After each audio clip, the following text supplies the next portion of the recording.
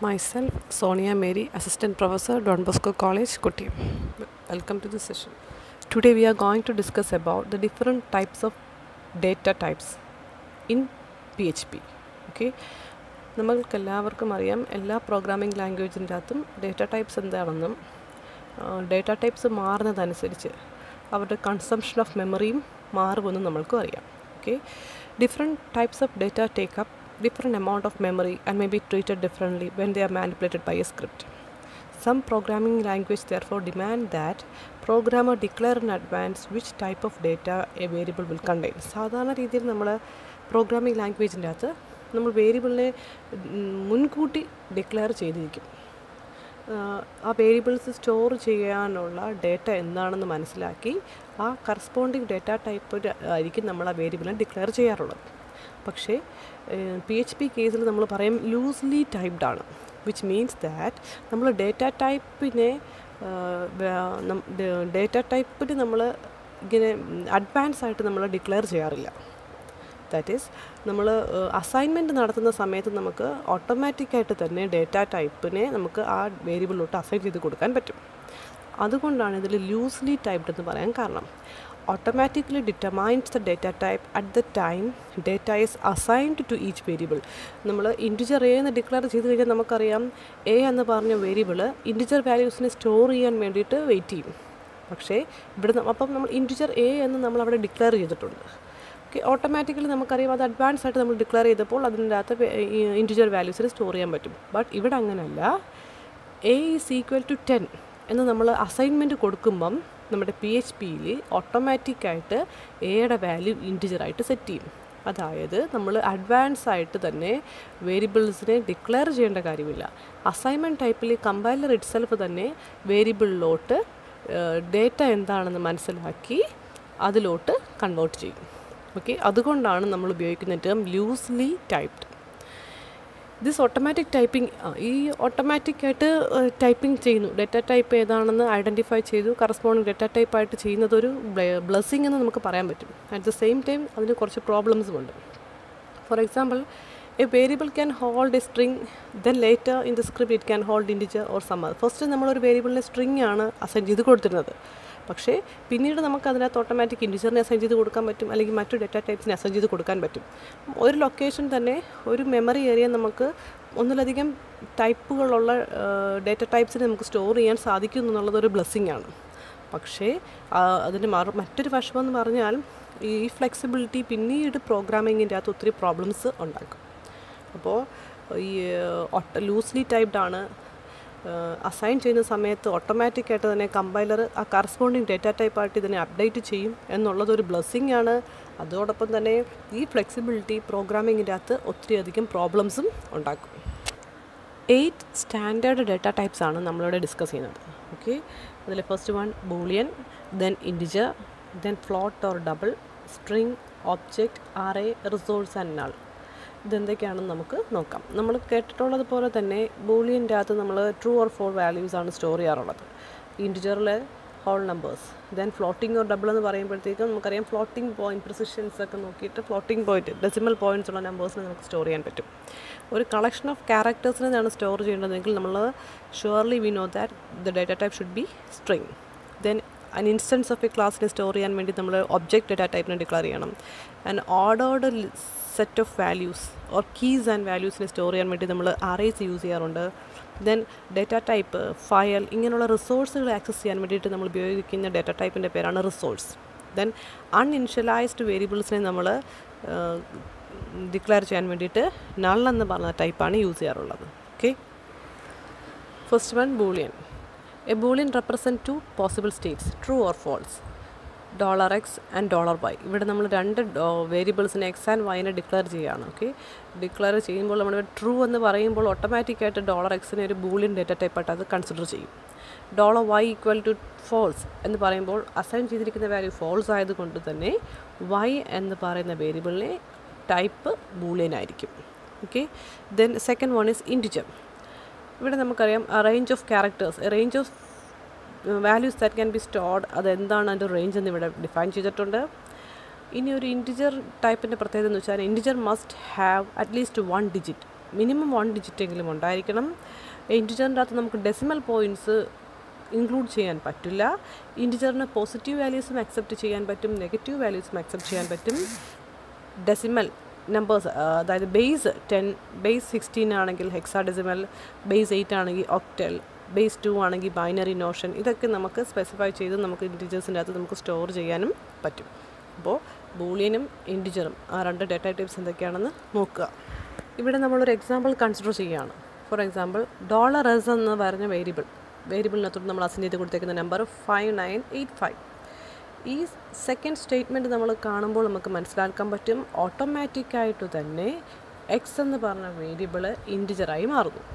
Okay, then അവിടെ use ചെയ്തേക്കുന്ന ഒരു ഫംഗ്ഷൻ്റെ പേരാണ് var dump.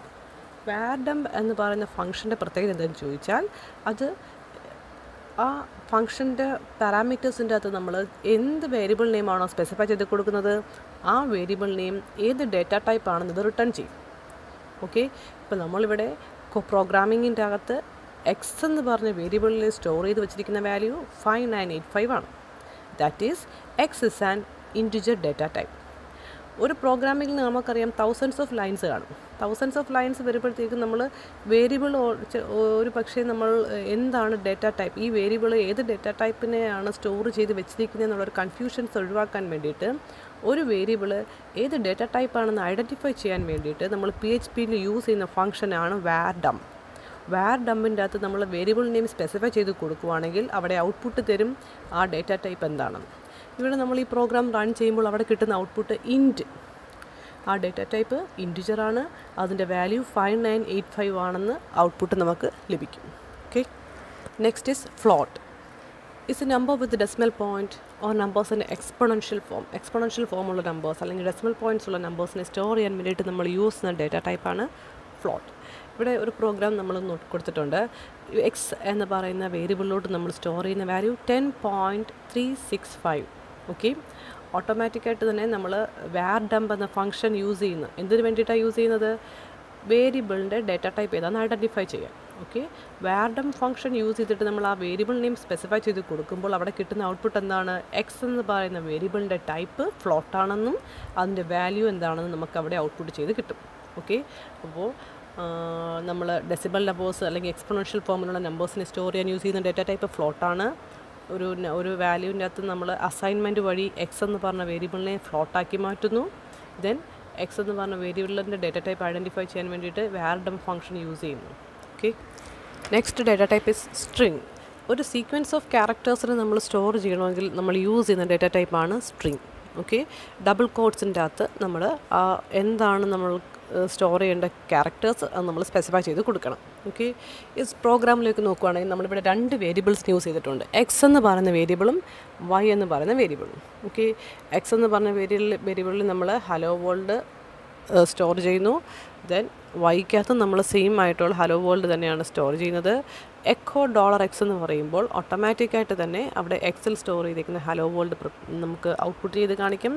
Echo break, double കോട്ട്സിൻ്റെ അത് നമ്മൾ ബ്രേക്ക് എന്ന് പറഞ്ഞ സ്റ്റേറ്റ്മെൻറ്റ് കൊടുത്തു കഴിഞ്ഞാൽ അവിടെ ലൈൻ ബ്രേക്ക് വരും, സെക്കൻഡ് ലൈനിലോട്ട് പോകും. ദെൻ $y സ്പെസിഫൈ ചെയ്ത് കൊടുക്കുമ്പോൾ ഓട്ടോമാറ്റിക് വൈയിൽ സ്റ്റോർ ചെയ്തിരിക്കുന്ന ഹലോ വേൾഡ് എന്ന് പറഞ്ഞ സ്ട്രിങ് നമ്മളിവിടെ ഡിസ്പ്ലേ ചെയ്യും. ഓക്കെ, നമ്മുടെ HTML ഏറ്റവും വലിയ ഫീച്ചേഴ്സ് എന്താണെന്ന് ചോദിച്ചാൽ നമുക്കറിയാം HTML കോഡിൻ്റെ അകത്ത് നമുക്ക് നമ്മുടെ PHP കോഡിൻ്റെ ഏറ്റവും വലിയ ഫീച്ചറാണ് ഇതിനകത്ത് നമുക്ക് HTML ടാഗുകൾ എംബഡ് ചെയ്യാൻ പറ്റും, CSS എംബഡ് ചെയ്യാൻ പറ്റും, സ്ക്രിപ്റ്റിംഗ് ലാംഗ്വേജസ് നമുക്ക് എംബഡ് ചെയ്യാൻ പറ്റും. അപ്പം ബ്രേക്ക് എന്നുള്ള സ്റ്റേറ്റ്മെൻറ്റ് ഡബിൾ കോഡ്സിനകത്ത് കൊടുത്തു കഴിയുമ്പോൾ ഓട്ടോമാറ്റിക്കായിട്ട് HTMLൻ്റെ അകത്ത് നമ്മൾ യൂസ് ചെയ്യുന്ന അതേ ഫംഗ്ഷൻ തന്നെയാണ് നെക്സ്റ്റ് ലൈനിലോട്ട് കൺട്രോൾ വരും. Next is object data type. An object is a data type which stores data and information on how to process that data. In PHP, object must be explicitly declared. First, we must declare a class of object. For declaring a class, we use the keyword class. A class is a structure that contains properties and methods. നമ്മൾ ഓപ്സിൻ്റെ concept പഠിച്ച കാര്യങ്ങൾ തന്നെയാണ് ഇവിടെ പറഞ്ഞത്. Okay, class എന്ന് പറഞ്ഞ സ്ട്രക്ചറിനകത്ത് നമുക്കറിയാം properties and methods അതെയാണ്. ഇനി PHPയിൽ നിന്നുകൊണ്ട് നമ്മൾ എങ്ങനെയാണ് ക്ലാസ്സിൻ്റെ അകത്തുള്ള ഒബ്ജക്ട്സിനെ ക്രിയേറ്റ് ചെയ്തെന്ന് നമുക്ക് ഈ പ്രോഗ്രാമിലൂടെ നോക്കാം. PHPക്കകത്ത് നമ്മൾ ഇവിടെ ക്രിയേറ്റ് ചെയ്തേക്കുന്ന ക്ലാസ് എന്ന കീവേഡ് യൂസ് ചെയ്ത് നമ്മളൊരു ക്ലാസ്സിനെ ഡിക്ലെയർ ചെയ്തു. ആ ക്ലാസ്സിൻ്റെ നെയിമാണ് കാർ. ഇതിൽ ഫംഗ്ഷൻ എന്ന കീവേഡ് യൂസ് ചെയ്ത് നമ്മളൊരു ഫംഗ്ഷൻ ഡിക്ലെയർ ചെയ്തു. ആ ഫംഗ്ഷൻ്റെ അകത്ത് ദിസ് പോയിൻ്റർ യൂസ് ചെയ്ത് മോഡൽ ദെൻ സ്റ്റോർ ചെയ്തേക്കുന്ന വാല്യൂ VW എന്ന വാല്യൂ സ്റ്റോർ ചെയ്തിരിക്കുന്നു. ഓക്കെ, ഇനി ഈ ക്ലാസ്സിൻ്റെ ഒബ്ജക്റ്റിനെ എങ്ങനെ ക്രിയേറ്റ് ചെയ്യാം?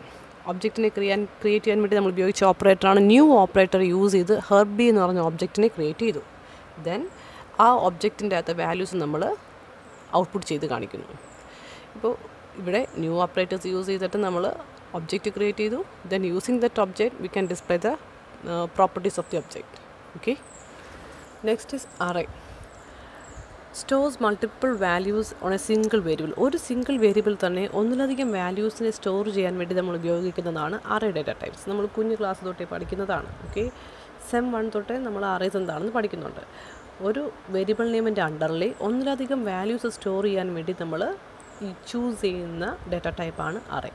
ഓക്കെ, PHPക്കകത്ത് നമ്മൾ ഇവിടെ ഒരു പ്രോഗ്രാമിലൂടെ പോകുമ്പോൾ നമുക്ക് കാണിക്കാം $car എന്ന് പറയുന്ന നെയിമിൻ്റെ കീഴിൽ നമ്മൾ 3 വാല്യൂസ് സ്റ്റോർ ചെയ്യുന്നുണ്ട്: വോൾവോ, BMW, ടൊയോട്ട.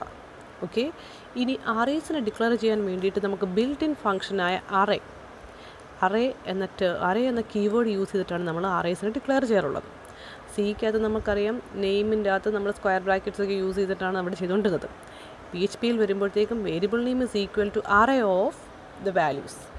ഇവിടെ ഓട്ടോമാറ്റിക്കായിട്ട് കാർ എന്ന് പറഞ്ഞ വേരിയബിൾസിൻ്റെ കീഴിൽ 3 വാല്യൂസിനെ സ്റ്റോർ ചെയ്യുന്നുണ്ട്: Volvo, BMW and Toyota.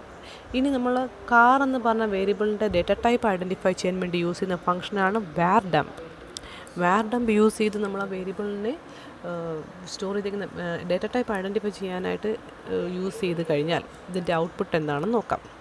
Array 3 ആണ്. Array of 3 data type arrays ആണെന്നും അതിൽ 3 വാല്യൂസ് ഉണ്ടെന്നുമാണ് അവിടെ ഔട്ട്പുട്ട് ചെയ്ത് കാണിക്കുന്നത്. Okay, null.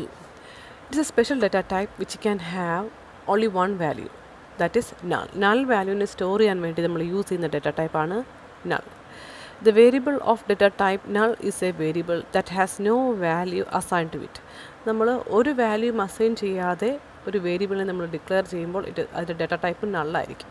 ഇപ്പോൾ variable is created without A values ഒന്നും നമ്മൾ സ്റ്റോർ ചെയ്യാതെ ഒരു വേരിയബിളിനെ ക്രിയേറ്റ് ചെയ്യുമ്പോൾ അതിന് ഓട്ടോമാറ്റിക്കായിട്ട് അതിന് അസൈൻ ചെയ്ത് കൊടുക്കുന്ന വാല്യൂ നള്ളായിരിക്കും. ഓക്കെ, അതുപോലെ തന്നെ ഒരു വേരിയബിളിൽ വാല്യൂ ഓൾറെഡി ഉണ്ട്, ആ വാല്യൂ നമുക്ക് എംപ്റ്റി ചെയ്യണമെങ്കിലും നമ്മൾ ഉപയോഗിക്കുന്നത് നള്ളാണ്. ഫോർ എക്സാമ്പിൾ സ്ക്രിപ്റ്റ് നോക്കുകയാണെങ്കിൽ നമുക്കറിയാം എക്സ് എന്ന് പറഞ്ഞ വേരിയബിളിൽ നമ്മൾ ഹലോ വേൾഡ് ആണ് സ്റ്റോർ ചെയ്ത് വെച്ചിരിക്കുന്നത്. ദാറ്റ് ഈസ് എക്സ് എന്ന് പറയുന്നത് ഒരു സ്ട്രിങ് ഡാറ്റ ടൈപ്പാണ്. ഓക്കെ, അതിൽ നമ്മൾ സ്റ്റോർ ചെയ്തിരിക്കുന്ന വേരിയബിൾ എക്സ് എന്ന് പറഞ്ഞ വേരിയബിൾ സ്റ്റോർ ചെയ്ത് വെച്ചിരിക്കുന്ന സ്ട്രിങ് ഹലോ വേൾഡ് ആണ്. ദെൻ ഈ ഹലോ വേൾഡ് എന്ന് പറയുന്ന വാല്യൂവിനെ നമുക്ക് എംപ്റ്റി ചെയ്യണം. അതായത് $Xലെ വാല്യൂസിനെ നമുക്ക് എംപ്റ്റി ചെയ്യണമെങ്കിൽ that is equal to null എന്ന് നമ്മൾ കൊടുക്കുകയാണെങ്കിൽ ഓട്ടോമാറ്റിക്കായിട്ട് തന്നെ എക്സ് എന്ന് പറഞ്ഞ വേരിയബിളിലെ വാല്യൂവിനെ അത് എംപ്റ്റി ചെയ്യും. ഓക്കെ, എംപ്റ്റി ചെയ്തെന്ന് ഉറപ്പ് വരുത്താൻ വേണ്ടിയിട്ട് നമ്മൾ 3rd ലൈനിൽ കൊടുക്കുകയാണ് വാർ ഡംപ് എന്ന് പറഞ്ഞ ഫംഗ്ഷൻ്റെ യൂസ് ഞാൻ പറഞ്ഞിരുന്നു. ഡേറ്റ ടൈപ്സ് ഏതാണെന്ന് റിട്ടേൺ ചെയ്യും. ഓക്കെ, ഇവിടെ വാർ ഡംപ് യൂസ് ചെയ്തിട്ട് നമ്മൾ വേരിയബിൾ എക്സിൻ്റെ ഡേറ്റ ടൈപ്പിനെ റിട്ടേൺ ചെയ്യുമ്പോൾ അവിടെ കാണിക്കുന്ന വാല്യൂ ഔട്ട്പുട്ട് എന്താണ്? നള്ളാണ്. അതായത് വാല്യൂസ് ഒന്നും തന്നെ ഇല്ലെന്നാണ് അവിടെ കാണിക്കുന്നത്. Okay, next data type is resource. The special resource type is not an actual data type. It is the storing of A reference to function and A resource external to PHP. ഒരു PHPക്ക് external ആയിട്ടുള്ള റിസോഴ്സിനെ point ചെയ്യാൻ വേണ്ടിയിട്ട് നമ്മൾ ഉപയോഗിക്കുന്ന data ടൈപ്പാണ് resource. Especially external to PHP എന്ന് പറയുമ്പോൾ നമുക്ക് ആപ്റ്റ് ആയിട്ടുള്ളൊരു എക്സാമ്പിൾ എന്ന് പറയുന്ന ഡേറ്റാബേസിനെയൊക്കെ റെഫർ ചെയ്യാൻ വേണ്ടിയിട്ട് നമ്മൾ ഉപയോഗിക്കുന്ന ഒരു ഡേറ്റ ടൈപ്പാണ് റിസോഴ്സ്. സെക്ഷനിൽ പറഞ്ഞ കാര്യങ്ങളെല്ലാം മനസ്സിലായെന്ന് വിശ്വസിക്കുന്നു. ദെൻ ആക്ടിവിറ്റി സെക്ഷനിലെ ക്വസ്റ്റ്യൻസ് നോക്കുക, ആൻസേഴ്സ് എഴുതി നോട്ട്ബുക്കിൽ കീപ്പ് ചെയ്യുക. ഓക്കെ, നിങ്ങൾ കോളേജിൽ വരുന്ന സമയത്ത് ഈ നോട്ട്ബുക്ക് സബ്മിറ്റ് ചെയ്ത് അറ്റൻഡൻസ് ഉറപ്പ് വരുത്തുക. Thank you.